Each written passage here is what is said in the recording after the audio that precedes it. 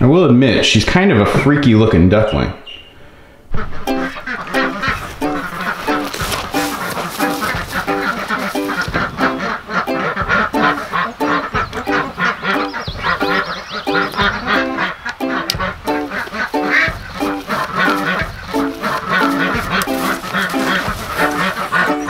Release the Quacken!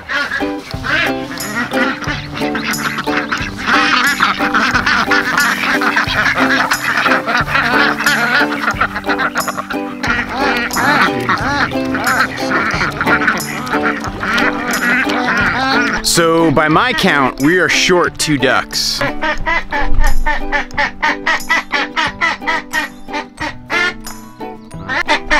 great outside. Come on. But that still leaves us short 1 duck. Do you see her? She's like right there. Hey girl. I'm just a friend. Ooh. She definitely seems broody. I'll leave her alone. So she's been hanging out inside there like every morning for about the past, I don't know, 3 or 4 days. She just hangs out, she sits on a big clutch of eggs. There's probably, I don't know, about 20 eggs or so in there now. I've been slipping a lot of our daily eggs in there. I'm really hoping she goes broody. It'd be kind of cool if she could hatch out a bunch of ducklings for me. I mean, it would save me a whole bunch of work. But the Khaki Campbell breed of duck is not necessarily known for being a very broody type of duck.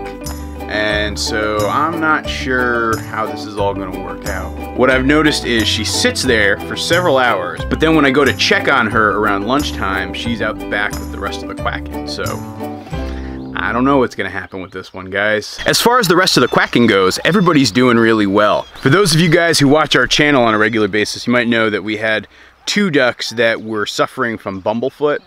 We did surgery on 1 duck. We did the soaking method on the other duck. Both ducks have healed up really well and are back in with the rest of the flock. There was a 3rd injured duck that we were taking care of. She had sustained several really bad injuries from when the mink attacked our flock and killed several ducks and injured most of them. And so we've been trying to take care of her. Let me try to find her for you guys and you can see how she's doing. You can actually see her there. She's the duck on the furthest most right, walking. She's got kind of the crusty looking eyes. She seems like she's doing okay. She struggles to move her neck. You can see it, like she can barely dunk her head underwater, which is a shame.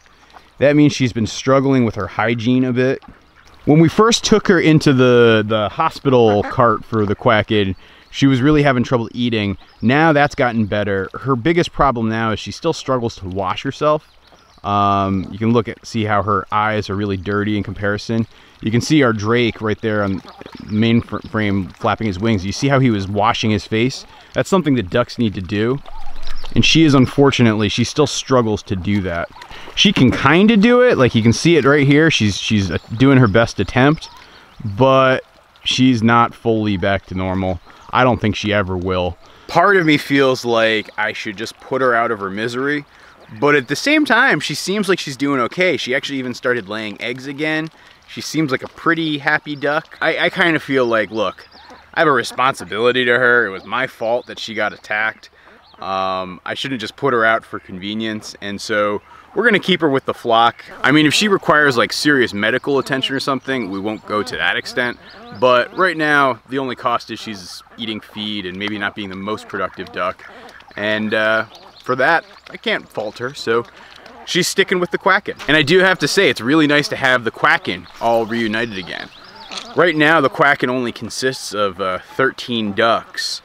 And that's why I'm really hoping that one broody Khaki Campbell actually starts hatching some more ducklings, because we need to add to our flock again. We're getting a little smaller than I'd like. So that's something that we're working on. But those aren't the only ducklings that we're planning on adding to the quacking. I have a couple of additions that I'd like you to meet. Golly, this grass is getting so tall. I want to mow it, but if you look down here, we're still like pretty much flooded in our pasture. Now, before I show you guys the new arrivals here on the farm, I feel like I need to talk to you about the goslings. In the last video I made, I showed you guys how I was bringing the little goslings, who were at the time a little over 2 weeks old, outside. They had outgrown their brooder room, and I had built them a little John Siskovich style chicken tractor, and my plan was to try to brood them outside to give them more space and access to fresh pasture. And as you guys saw at the end of that video, it was getting very cold. You know, we live here in northern New England, and you know, even though it's June, for the temperatures to still drop down into the 30s is not unusual. That's just not the best situation for the goslings, especially little baby goslings. But I was lucky. Because I kept the chicken tractor close enough to the house, I was able to actually just keep using heat lamps. I only use the heat lamps during the evening hours. How's everybody doing? So yeah, the little baby geeslings are doing awesome. You guys doing good this morning? Yeah, how's everybody doing? Hi. Hi. Good morning. Yeah, good morning. You can start to see they're getting their real feathers now. Starting to really feather out. They're getting down, thicker down. They're doing really well. Oh boy, you guys want to go outside, don't you? I can tell. All right, I'll set up the ramp. Hang on. Hang on, hang on.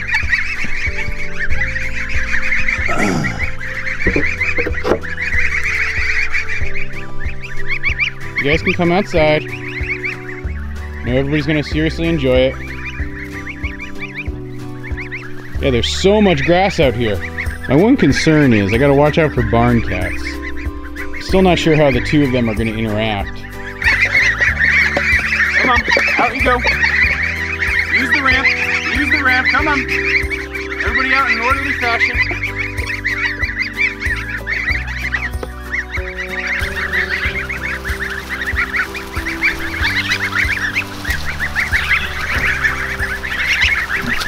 You guys have no idea how much fun your brothers and sisters are having right now.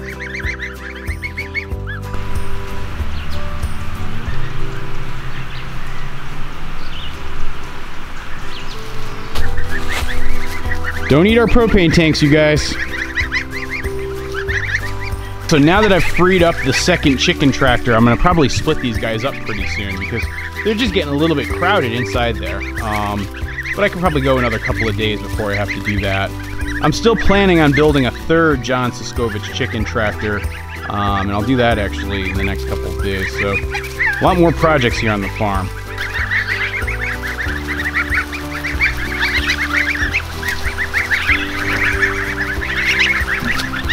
You guys are less adventurous. You just want to roll up in your patch of sunshine and hang out, huh?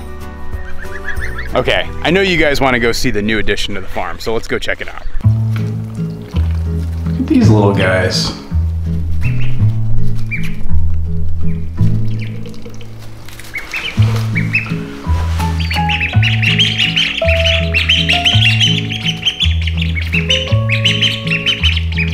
A little over a month ago, I ended up donating a bunch of the fertilized duck eggs to the local preschool.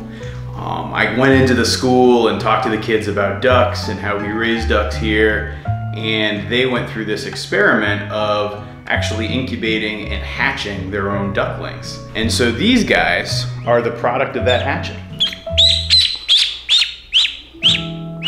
This one in particular is missing a lot of her fluff. Like, it's weird, right? Like, you can see it. And I can't quite tell what's going on with it. I will admit, she's kind of a freaky looking duckling. We have 4 ducklings that hatched. We have 2 khaki Campbells purebred and 2 Pekin purebred. So I know that the 2 Pekin purebred ducklings are the product of Samuel and Jemima Puddle Duck, our 2 white Pekins that we have in our flock. They're the only 2 Pekins, so I know the parentage. The other 2 khaki Campbells come from the quackids somehow, but I don't know exactly how. They're really sweet ducks. They're very friendly. They are pretty personable. Hey. Boop, boop, boop. They don't freak out nearly as much as our original flock did either. Allison has taken ownership of these ducks, so just so you guys know, they are definitely her ducklings. I think she's always had a dream of having a couple ducklings to follow her around as she works in the garden. They imprinted on the teacher, the kids in the class, so they're very, very comfortable with humans versus our ducklings, which were raised as a flock out in the brooder. We have them actually inside the house, which is a little weird for us. We don't usually try to brood animals in the house. But you know, we figured it was worth giving it a shot. So yes, there are new ducklings here on the farm. If you guys want to see how the first batch of ducklings showed up here on the farm, be sure to check out this video. And yeah, I will see you over there. So go watch it.